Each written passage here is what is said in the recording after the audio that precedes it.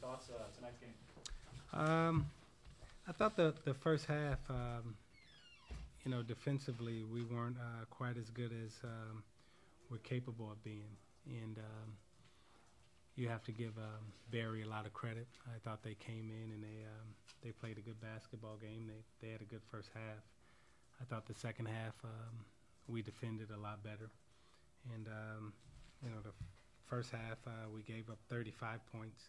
Second half we gave up 19 points, and that was the difference in the basketball game. I thought our defensive effort, our defensive intensity picked up in the second half, and we were able to get out into transition and score.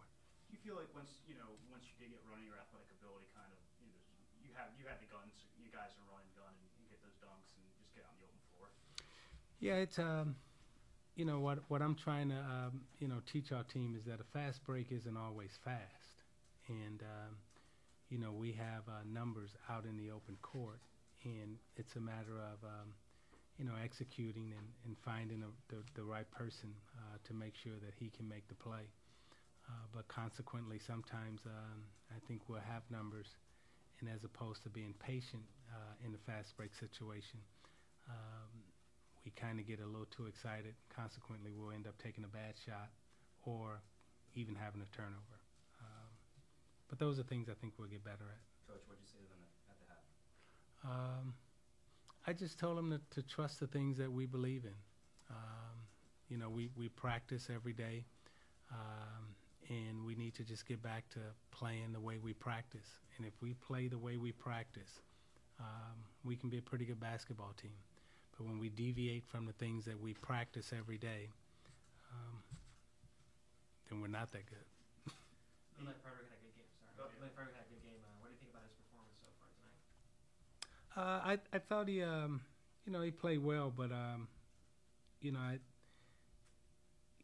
this may sound kind of strange, but the rebounding effort that Marvin Roberts turned in tonight, even though I thought I was probably more impressed with his game than anybody's game, because he was really struggling offensively. He did not have a good offensive game going, but he found a way to contribute to the team.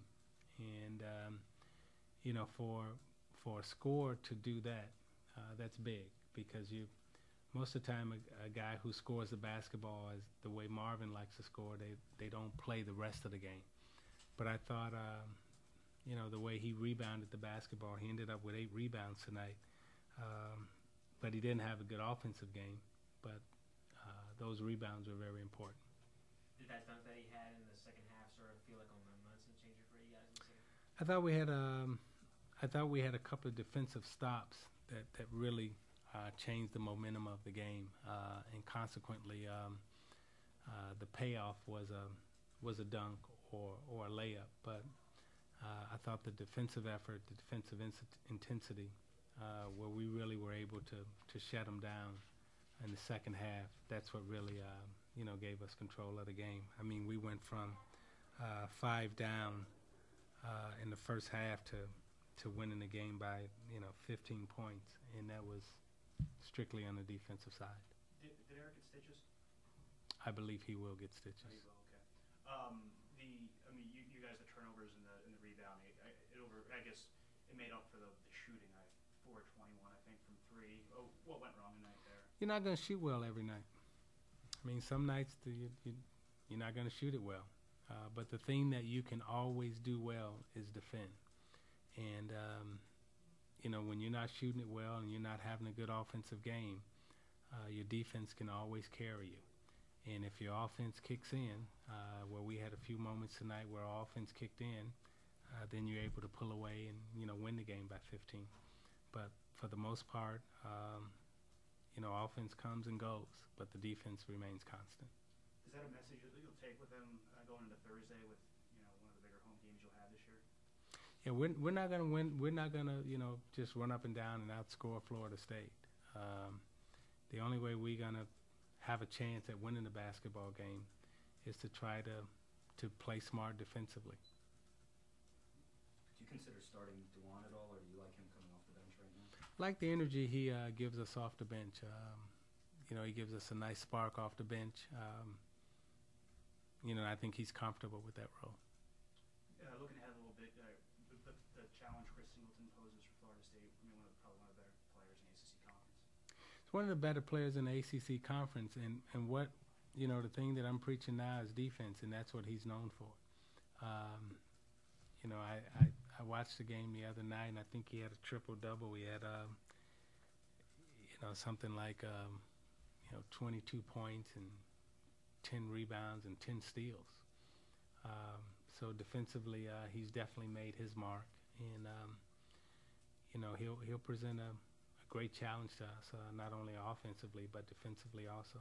Coach, you decided to start the game with Brandon on the bench today. Is this just a matter of you figuring out the lineup you want to have, or do you play the matchups, or?